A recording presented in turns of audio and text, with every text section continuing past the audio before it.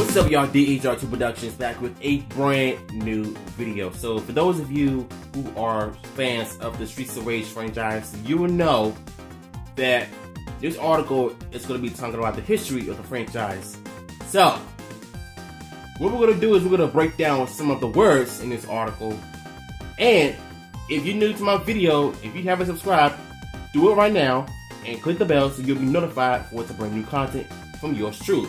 So with that being said, let's get into this article right now. Feature: the history of Streets of Rage, aka Bare Knuckle 1, 2, 3, and 4. This feature originally graced your screens on the 25th December 2019. Republished today to celebrate the 30th anniversary of Streets of Rage. For a lot of us more seasoned gamers, the announcement of Streets of Rage 4 brought a tear to the eye. The original Mega Drive Genesis Streets of Rage trilogy holds a special place in our hearts, and after all this time, the prospect of returning to take on Mr. X's mysterious syndicate with our bare knuckle makes us quite emotional. My apologies. The last entry came out as astonishing 25 sorry, I can't even get that word right. Astonishing 25 years ago. Yet with only 3 games to its name, plus a handful of ports, the series continues to gain huge praise and affection. With the arrival of a belated 3rd sequel, it's the perfect time to look back over the original trilogy to see just what makes Sega's belt-scrolling brawler so special, and find out why we're so excited for this new entry. Despite my bad readings, though, once again, this is really interesting to know that the history of this franchise still holds up today, and is everyone's favorite franchise of all time, including mine. Now I will say this, Blaze is my favorite character, hands down. She has speed, she has better combos, and her fireball does more damage. That's just how I feel.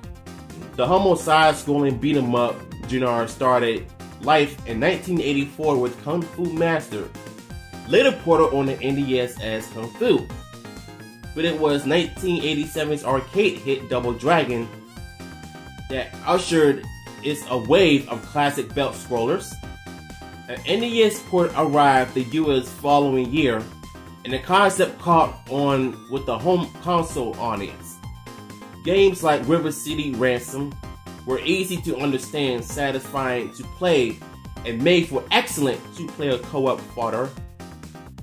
As anyone who has siblings in the late 80s and early 90s will certainly confirm, the arrival of Capcom's Final Fight in arcades in 1989 took the genre to a whole new level with huge and colorful character, sprites and beautiful backgrounds, complementing the pickups and play mechanics. The original Streets of Rage, or Bare Knuckle as is known in Japan, was released in 1981 and was very much a response to Capcom's game. Nintendo bagged exclusively to the console port of Final Fight, which, despite having some considerable downgrades from the arcade's original, most notably lacking 2-player co-op, still looked impressive on Super Nintendo. Sega borrowed literally from Final Fight, right down to the roast meat, concealed in trash cans and oil drums, but Streets of Rage somehow created its own identity, thanks largely to the sheer style and exuded. Martial arts, judo, and boxing provided the 3 playable characters with their own look and fighting style. And while the controls were simple, designer and director Noriyuki Owa, who had previously worked on Revenge of Shinobi, managed to create an empowering moveset from just a few buttons. A special move, A, will call in cavalry in the form of a police car, which launched a rockets on the screen from an earlier point in the stage, whipping out all enemies on screens, which is most famous for. Now look, when Final Fight came into the picture in 1989, I think it was a way of, trying to compete with Sega. But Sega was smart enough to have its own identity, which is why Streets of Rage beat Final Fight on Super Nintendo. It was due to the lack of co-op without Guy. You have Hakkar and you have Cody, but with Guy was not in it, I think it was the one that threw people off. And if you buy the Japanese version of Final Fight Guy, I think he was the only playable character, or I think it was just him and Hakkar. Instead of just having 3 characters that the franchise was known for.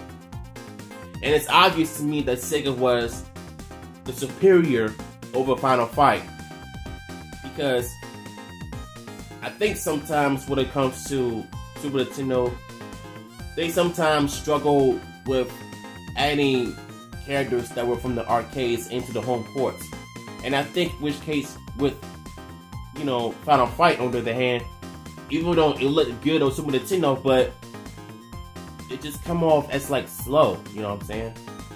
But with Sega, it's much faster and it's much cooler. But Sega, they sometimes struggle with it too when it comes to adding certain ports and adding certain characters that that does not support the kind of characters in the music, or don't even support certain arcade sounds.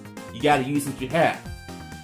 But the cool thing about the first Streets of Rage video game was Yuzo, the guy who was the provider of Revenge of Shinobi and the first 2 Streets of Rage games. And I tell you, there are a lot of songs from the Streets of Rage games that I loved as growing up. I wasn't playing the game as I was when I was a child. I was born in 1981, so I wasn't aware of Streets of Rage.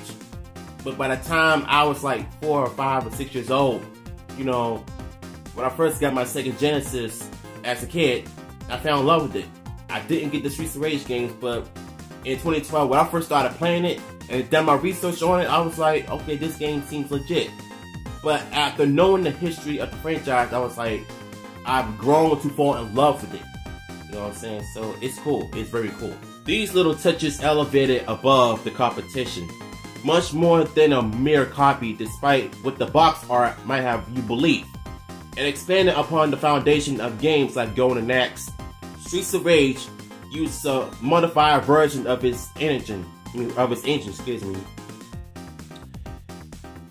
using the backdrop of a run-down city that recalled the crime-ridden Detroit of 1987's RoboCop.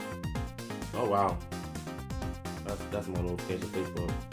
Arguably, the biggest contributing factor of the game style through was the brilliant soundtrack from Yuzo Koshiro, the composer of such classics like At Racer and Revenge of Shinobi. His soundtrack fused techno and house with other genres of propel the player from brawl to brawl. Using outdated hardware that he modified, Koshiro managed to make the Genesis really sing using its Yamaha, the Yamaha studio keyboard player that people used to use back in the day.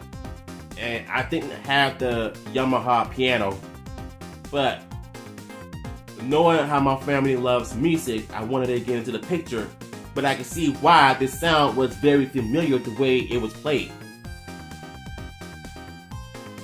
Why I am 2612 sound chip, as well as the Master System's PSG programmable sound generator.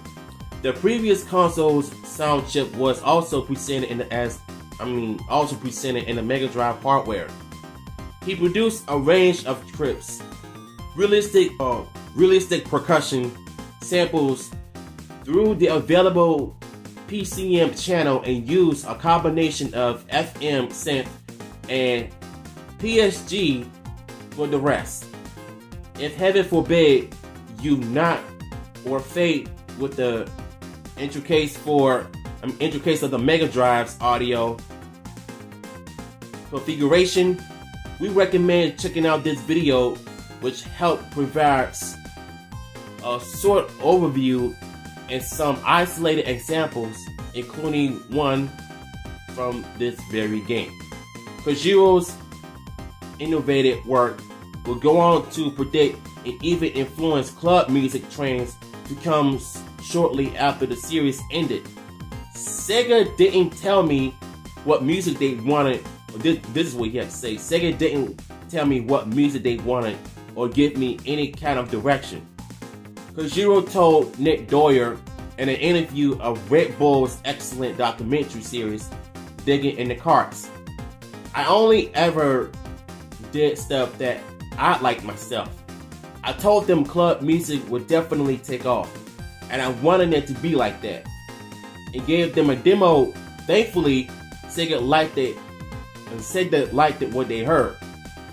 While it could be tough to return to the original game after playing more published, smoother sequel, the music makes it more than worth the effort." And I tend to agree, because he was responsible for the first 3 Streets of Rage games, including Revenge of Shinobi and ActRaiser. Now, it's good to know that Sega, loved what they heard, and so they brought it and used it into their game. And it's been history being made ever since. And I think later on, I'm thinking about doing a Let's Play on Streets of Rage, aka Bare Knuckle, on the PS4. Because after reading this, it kind of makes me want to play now. Because I haven't played Streets of Rage in a very, very long time. So the fact that I caught on to this article, it really makes me a fan now. Streets of Rage was a brilliant opening salvo then, but it wasn't without issues and feels a little bare bones today. It provided Sega with what it needed, though a hit that emulated and arguably improved on Nintendo's Final Fight port. Master Systems and Game Gear ports were created that captured something of the spirit of the original, though an awful lot was understandably lost in translation on the weaker systems. Sega was eager to build on the success with the speedy sequel, though, and they turned to Yuzo Koshiro's company, Agent, for help. Wow.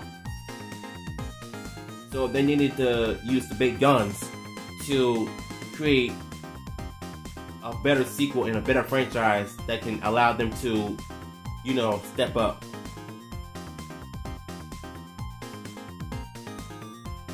By the way, the second box art of Streets of Rage 2, the American version, was god-awful. Streets of Rage 2, or in the US, or for some reason, launched in the United States on December 1992.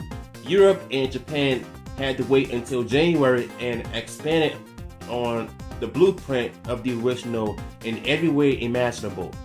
Development was led by Agent, the company co-founded by Yuzo Kojiro, with his younger sister, Anio, and their mother, Anio Kojiro, led the planning and art design of the sequel. I have no idea they actually were involved in the sequel, which is why the graphics and the character design look way different with the larger sprite. I'd probably say chief graphic designer. She explained in an interview with the company's blog, brilliantly translated by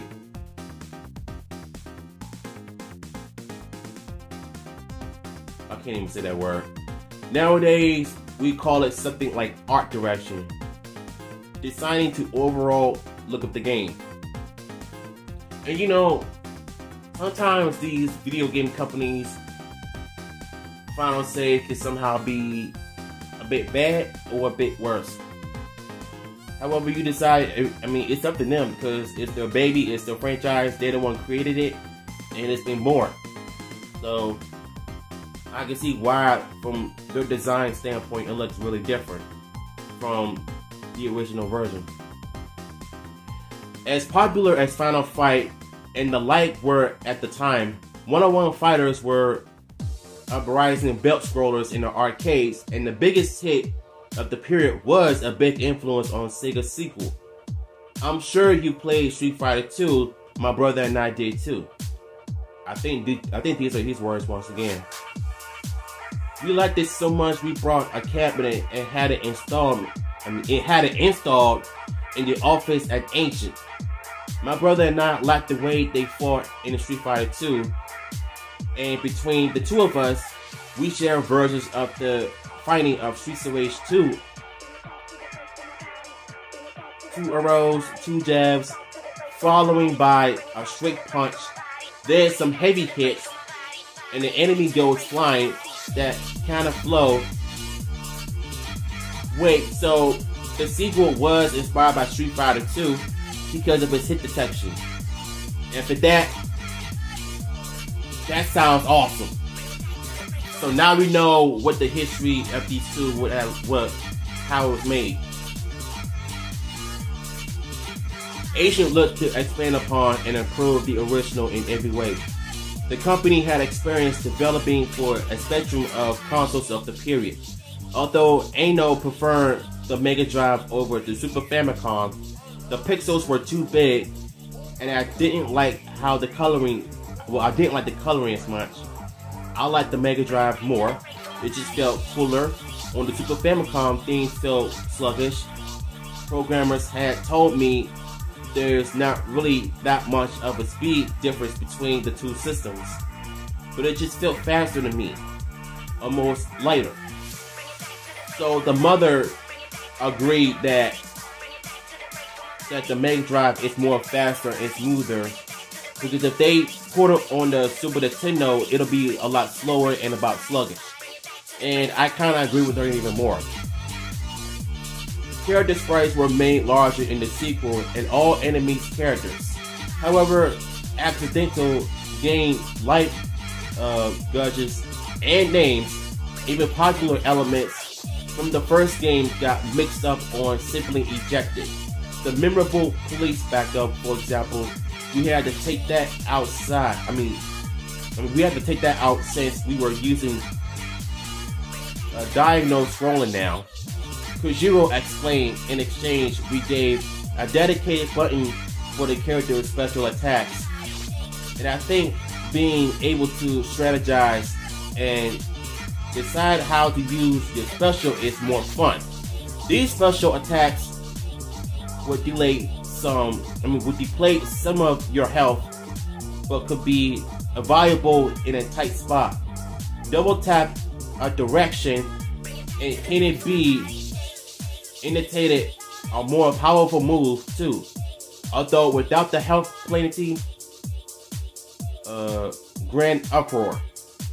Adam also fell by the wayside. You had Axel, your standard fighter, then Blaze, the speedy character, but there was also Adam in the first game.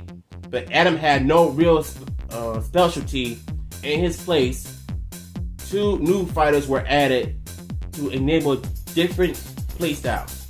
Adam's kid brother Sammy Skate in the West, I hated that character, highlighting his rollerblades, and Max, a slow-moving but powerful wrestler. That roster seemed like a good balance to us, two standard styles. And you know what? The way I see it, Axel, little brother Skate, and Max Thunder, I wasn't a fan of the two, and I wasn't a fan of, Max, because even though he was slow, he was a very powerful character. As a Skate, I didn't find him that memorable. He was just there. So, regardless, Blaze is still my favorite character. That's all I gotta say. If imagination truly is the interest from the flattery, the Final Fight dev team must have felt particularly honored. Elements were unashamedly perverted from Capcom's Cinema Street Brawler, from movesets and mechanics to locations, enemy types, and overall presentation.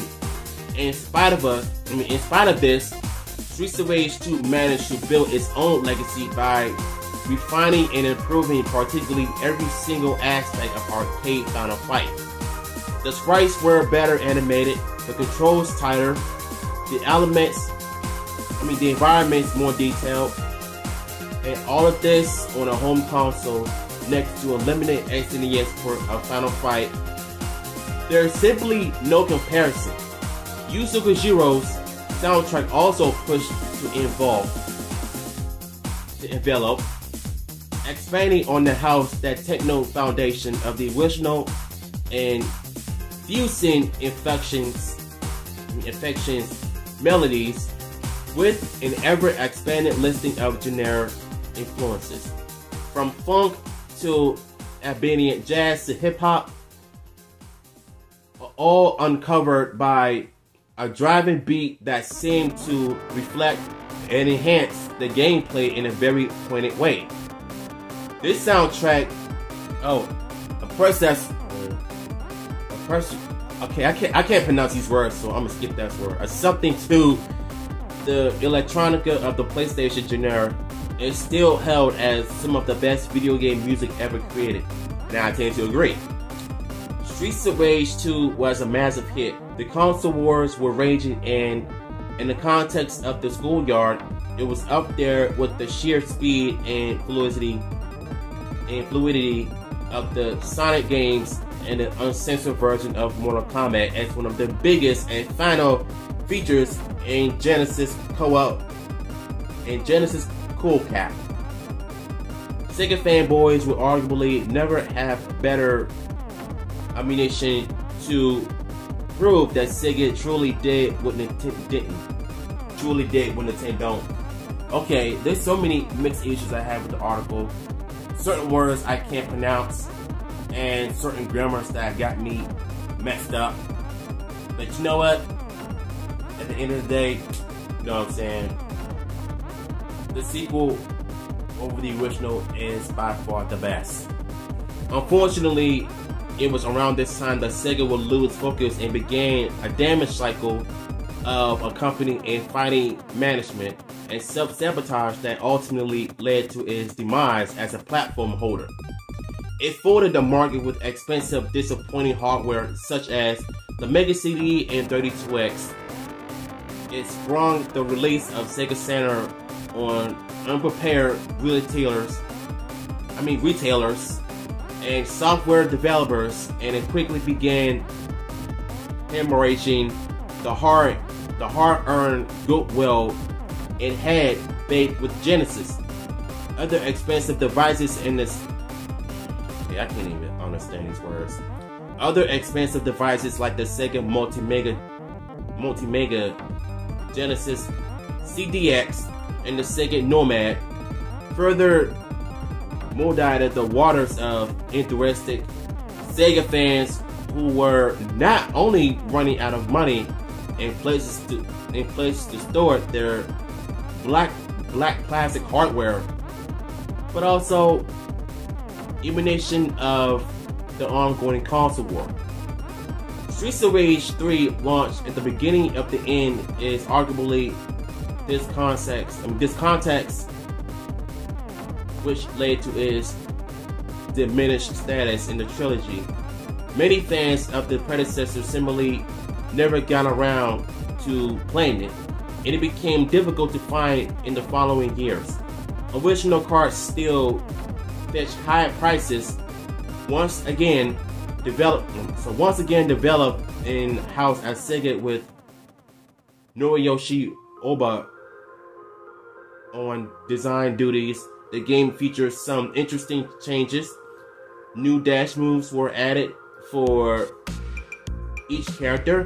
Not just Skate and Max was replaced by Cyborg Dr. Zan, who figured heavily in an expanded story. Western fans, however, would get a significantly alternate version of the game compared to the original Bare Knuckle 3 in Japan. The biggest change being the huge change being the huge difficult hike. Hanzudis puts the standard difficulty for the Western release and in excess of hard mode on its Japanese counterpart. Hardcore 101 speculates that this may have been to prevent it being completed in a single rental from Blockbuster Video. However, the reason for the change, the result feels unbalanced to all but most hardcore players. There were many other changes to the Western version too, but arguably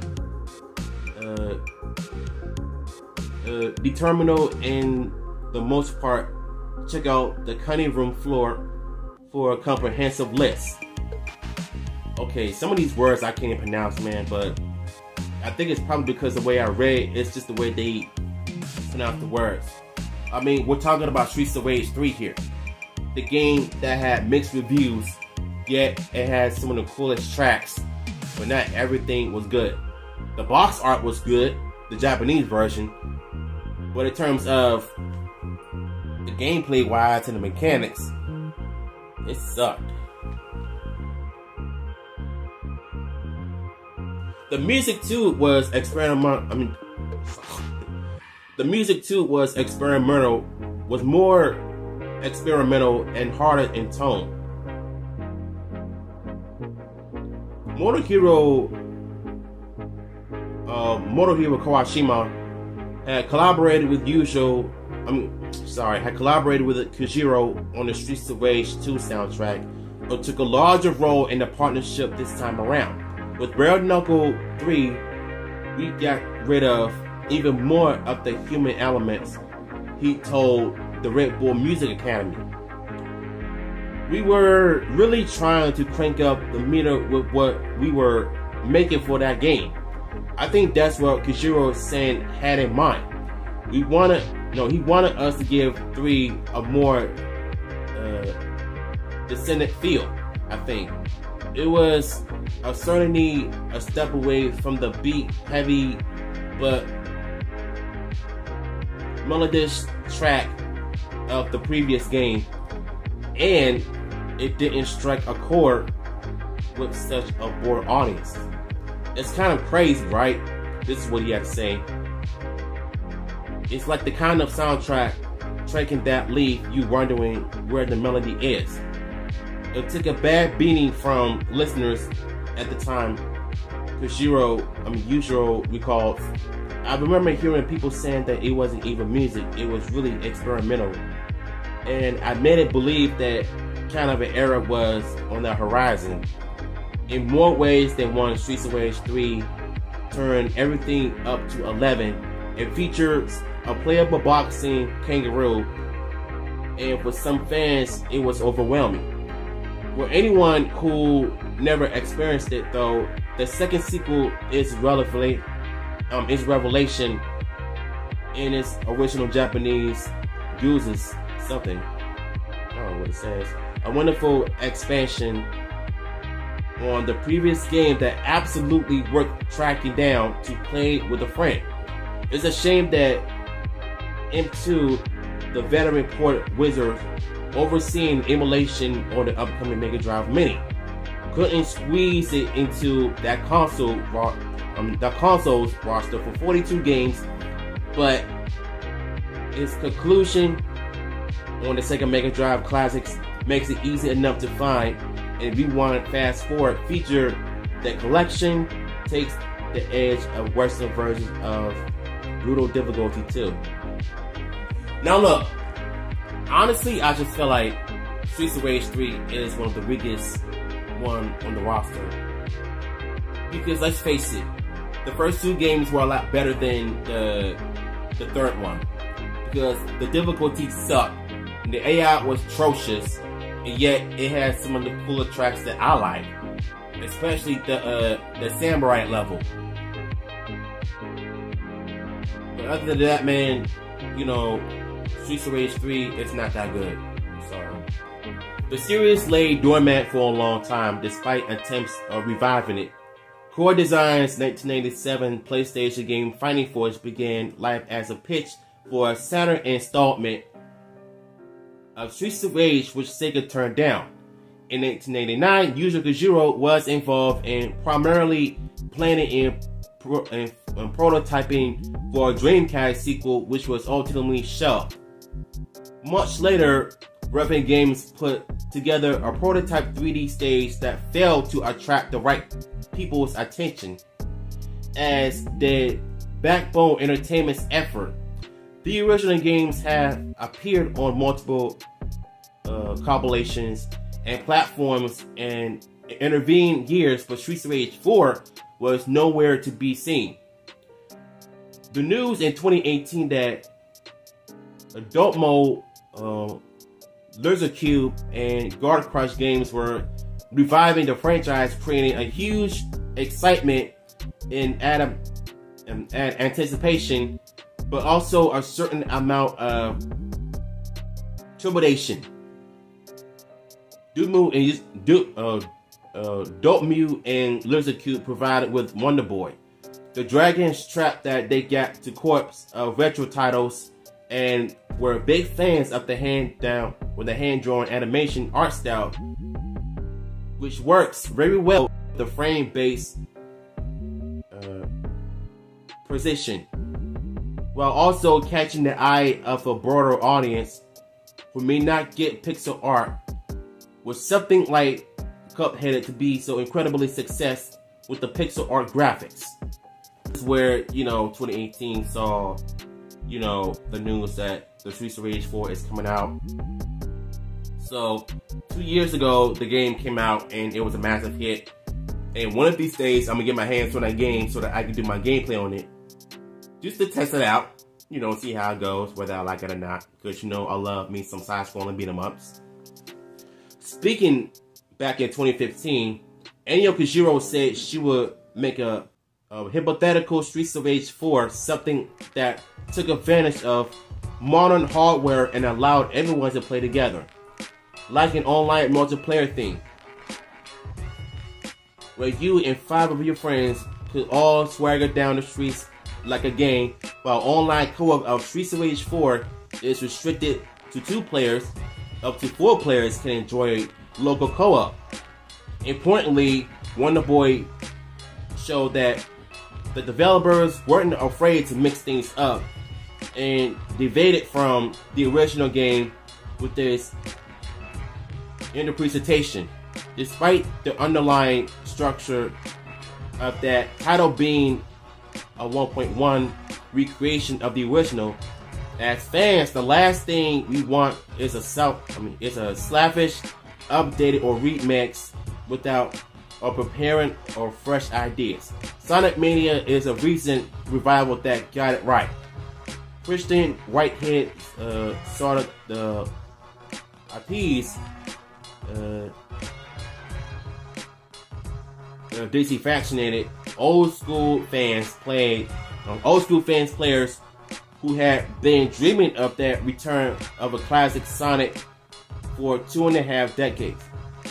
By absolutely nailing the physics and the feel, but also introducing new ideas in the same spirit as the originals. Streets of Rage 4 doesn't need to double as an apology, but it does need to show a younger audience why all of us dinosaurs are so passionate about an old series of 2D belt scrollers. Cherry Hunter, the daughter of Anna from the original game, joins her father along with Boy Floyd. Along with new Boy Floyd, and brings something fresh to the fray. Sorry for my bad readings. Evolution is a key feature of Streets of Rage, with every entry boundaries and new and interesting ways. That's what we really looking forward to in the Streets of Rage 4. Well, that was half of it. New tracks from Yuzo Koshiro were off the 50% at least. We had to pin down the enduring appeal of Streets of Rage to just one thing. It would be that a fusion of mechanics and music that propels you onward to the next brawl. The ballistic blend of gameplay and audio that size the player into a groove. In the course of writing this piece, we'd be listening to the soundtrack, and my word, does it hold up. Koshiro and Motorio were joined by opposers of video game music legends for the latest entry, in addition to French composer Oliver, I can't pronounce his last name, who did much of heavy lifting audio-wise. So once again, the developers freshening the formula. Okay, these are some tough words to read. I'm trying to get there as much as I can, y'all, because you know I'm trying. It's not easy, man. I'm not that good of a reader, but I guess I gotta take my time reading, but oh well. For anybody looking to catch up with these modern games on a more modern console, the 3D classic versions of the 3Ds are the work of M2, and they are a great way to revisit the first two games. Alternatively, the aforementioned Sega Mega Drive Classics collection on Switch features the entire trilogy, so you can probably get in the mood for number 4. And I think it's a cool thing that they actually added some classic games up, so which is great. Long video, y'all. I'm so sorry that my reading sucks, but one thing is clear: Streets of Rage 4 had a lot of live up to.